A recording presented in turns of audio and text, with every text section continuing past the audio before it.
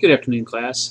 It's Dr. Cradle here, and we're going to do a quick review. And as we pick up with basic airway adjuncts, we talked yesterday mostly, and it came down to the three functions of getting air in and out. You have ventilation, respiration, and oxygenation. Ventilation, as you remember from yesterday, is getting the actual air into the lungs from the outside and getting it in. Respiration is what? Is the gas exchange going on in the alveoli and down the tissues. And oxygenation is actually the unloading of oxygen and getting it to the cells themselves. Today we're going to pick up with the basic airway adjuncts. This prevents the obstruction by the tongue and allows for passages of air and oxygen into the lungs. We'll start with an OPA, an oral pharyngeal airway. Looks like this. You'll see different things like this. This is a large one. It can always even go down to something about this size. An OPA, you can see your skills drills for 9.3 and 9.4. It keeps the tongue from blocking the upper airway. Makes it easier for suctioning the oral pharynx if it's necessary. Indications. This is for an unresponsive patient without a gag reflex. The tip down here, when you put this in somebody's mouth and turn it like it's supposed to be, if they have a gag reflex, they're going to puke on you. So this is somebody who has an absence of a gag reflex. It's used on an apneic patient being ventilated with a bag valve mask device. Can you all see that? Bag valve mask. You want to make sure that when you're using one of these, that you have one of these in place. Contraindications for using an OPA is a conscious patient. You would not want to stick that in somebody's throat. It might make them gag, and you get puke done. Any patient who has an intact gag reflex, my rule of thumb is if you puke on me, you hit me from my waist down, you're fine. You hit me from my waist up, I might be joining you in puking. So please do not use an oral pharyngeal airway in somebody who is alert, because you will have a gag and a puke party. The videos were not working last night. To see if it's working today. Nope. So we'll go to nasopharyngeal airway. An NPA, nasopharyngeal airway, is this right here. It sticks down somebody's nose in their nair. Let's see the bevel side there. We use it and we insert it in their nose. This is used with a patient who is unresponsive or who has an ultra level consciousness. They have a gag reflex. If that gag reflex is in place, we can use this airway and it can maintain the open airway for them. Or if this patient is unable to maintain his or her own airway spontaneously.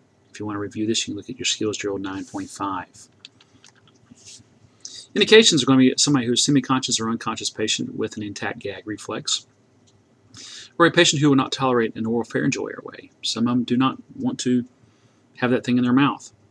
There are some contraindications: severe head injury with blood in the nose, or history of fractured nasal bones. Why do you think that they would not want to use this airway in somebody's nose if they have history of fractured nasal bones? Could that be a problem? Is the facial structure or nasal structures in place like they're supposed to be to actually get it to pass like it's supposed to? We don't know. So if somebody has a history of fractures of the face, you might not want to use your nasal airway. Again, the video is not working. Suctioning. You can keep airway clean to ventilate properly by using suction. You have portable, hand-operated, and fixed equipment is essential for resuscitation. This you'll find in your trucks. This one here. This one is a portable suction that we will carry, and you'll see hopefully when Chief Barbara can work with you guys on your airway, or your new instructor when she's hired and brought in. I will show you guys some videos, but I'm not going to be able to be there to check you off. And this is a hand pump that you can be used. You have portable or fixed units should have a wide-bore, thick-walled, non-kinking tubing. Why do you not want it to kink? If the tubing kinks, is to be just like that when you use a water hose and you're messing with your younger brother or sister, or even your older brother or sister, and the water's coming out and you kink it off, and look into it and you open it up and it splats them in the face with water. Well, same thing can happen. We want to use a non-kinking tube because when we're suctioning somebody's airway out, we want to make sure we're getting it out, whether it be blood or mucus or whatever it is. You want to make sure we're getting it out and not just leave it there. It's going to be a plastic, rigid pharyngeal suction tip. I'll show you some pictures of those next time. I thought I had one over here, but it's not over here right now.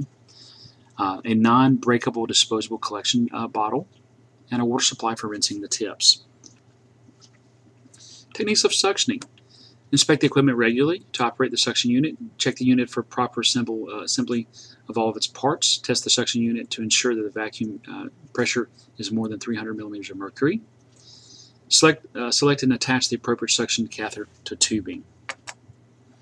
Never suction the mouth or nose for more than 15 seconds at one time for the adult patient, 10 seconds for children, or 5 seconds for infants. Suction can and will lead to hypoxia, and so please review your skills drills 9-6. And here again, I'll get some videos up for you guys to see suctioning and or placing of an oropharyngeal airway and that sort of thing. When patients have secretions or vomits that cannot be suctioned easily, remove the catheter from the patient's mouth, log roll the patient on his or her side, and clear the mouth carefully with a gloved finger. Why do you not want to do that with your own finger? That's just wrong. Use a gloved finger. If the patient produces a frothy secretion, such as quickly as you can suction them, suction the airway for 15 seconds, less in the infant and children. Then ventilate this patient with a bag valve mask for 2 minutes and continue this alternating pattern until all the secretions have been cleared. Still need to make sure this patient is breathing, getting the air they need, so alternate. Suction, breathe for 2 minutes. Suction, breathe for 2 minutes. Use of the recovery position. This is a position that we help to maintain a clear airway in an unconscious patient who does not have an injury, especially a spinal injury, and is breathing on his or her own. You want to put them on their left side and do the following things. Take the following steps. Roll the patient on his or her left side so that the head, shoulder, and torso move at the same time without twisting. Place the patient's extended left arm and right hand under his or her cheek. Not appropriate for patients with suspected spinal injury. If somebody has a spinal injury, you don't want to put them in this position. Video is still not working. Supplemental oxygen. Always give patients who are hypoxic or low on oxygen. Some tissues and organs need a constant supply of oxygen to function normally. Never withhold oxygen from any patient who might benefit from it. Supplemental oxygen equipment. Become familiar with how oxygen is stored. You have O2 cylinders containing compressed air. Liquid oxygen becomes a more commonly used alternative.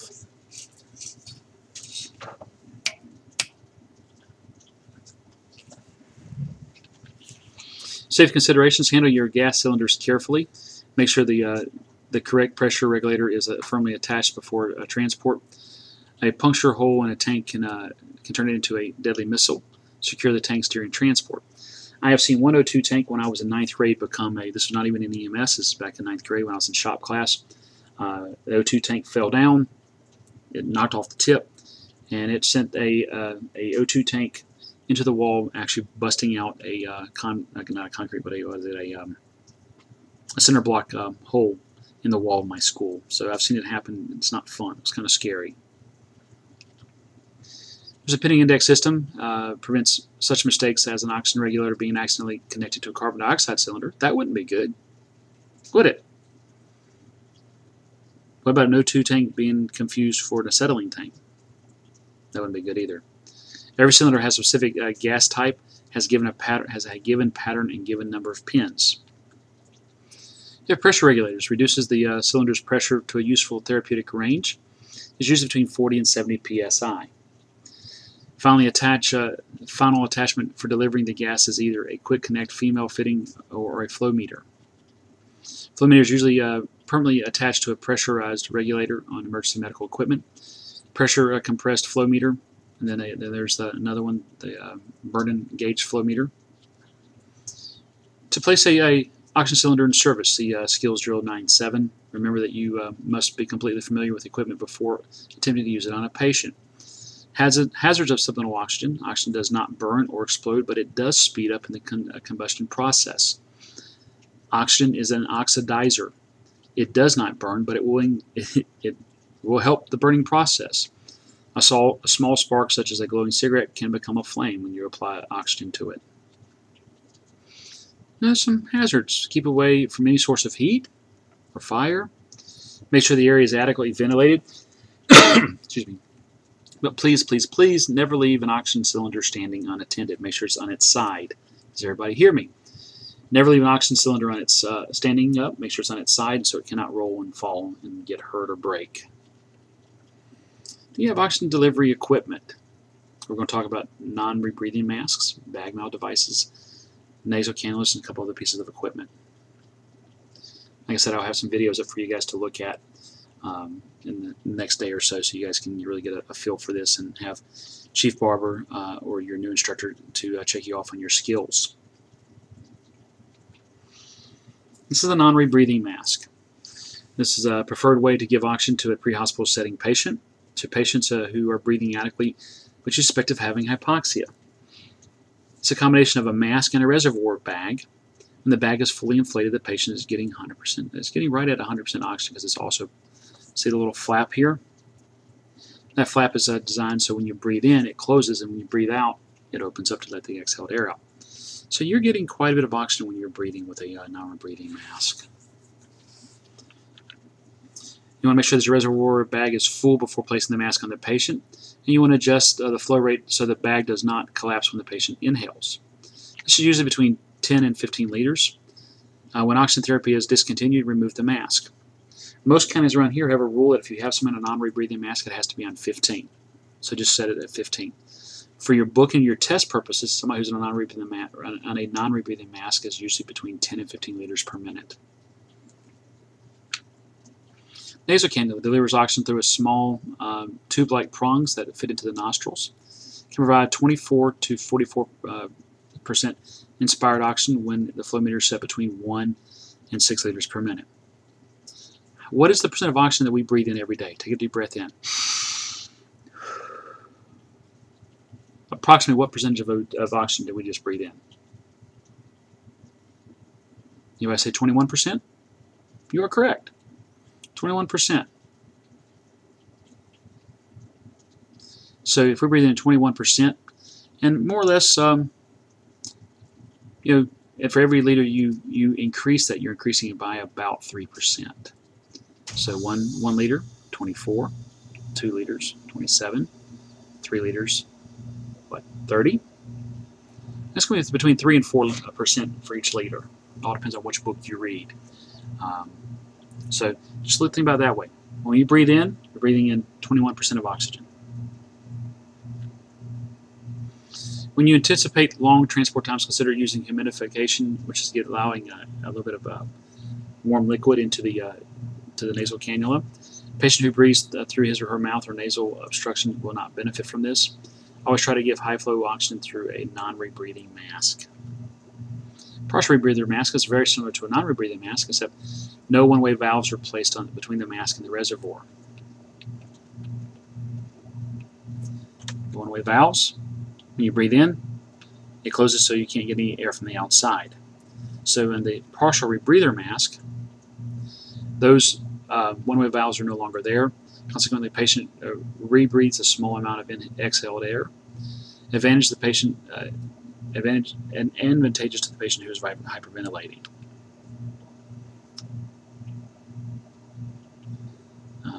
That is a non-rebreathing mask. That's not a picture of a Venturi mask. The number of settings can vary. The percentage of oxygen while constant flow is maintained. It's accomplished by a Venturi principle. Medium flow device that delivers 24% to 40% of oxygen used on long-term management of psychological stable patients. You have your trach mask. I will have to get you guys a picture of a Venturi mask. For some reason, I messed the photo up. I'm sorry. Patients with trachs, this is in their neck, do not breathe through their mouth or their nose. They actually breathe through the hole that's in their neck there. So you want to be able to, we have devices for that. Your tracheotomy mask cover the hole and have a strap that goes around the neck. May not be available in an emergency setting. Improvise when using a face mask instead, placing it over the trach opening. Humidification. Some EMS systems provide humidified oxygen during extended transport. Many EMS systems do not use humidified oxygen in the pre-hospital setting. Some do, some don't. A lot of your BLS services, basic level services, will, but not ALS, which is 911. For certain conditions such as croup, Dry oxygen is not considered harmful in short-term use. Alrighty, I'm going to end there for right now. I'm getting ready to actually start my afternoon class, and I'll try to get some other things ready for you guys so you can see them later. We'll just pick up tomorrow with assisted artificial ventilation. So you guys have a good afternoon, and I'll talk to you later.